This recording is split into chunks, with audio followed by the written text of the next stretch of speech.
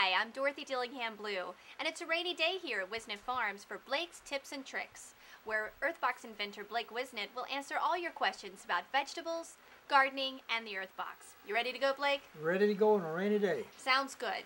Well, I've got a question from Rich in Danbury, Connecticut. He asks, Dear Blake, how do I plant from seed? Do I do anything different than if I was putting in plants? Not really. I love to plant from seed.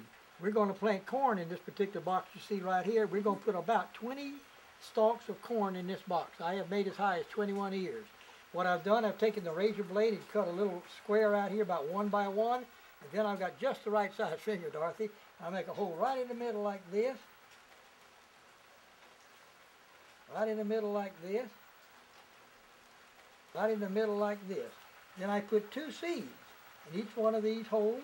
I do that because I expect both of them to come up. I'll have to thin them out. And then what I mean by thinning, after they get about 3 or 4 inches tall, to make sure nothing will cut them off, I will take a pair of scissors and cut them and leave just 1 stalk.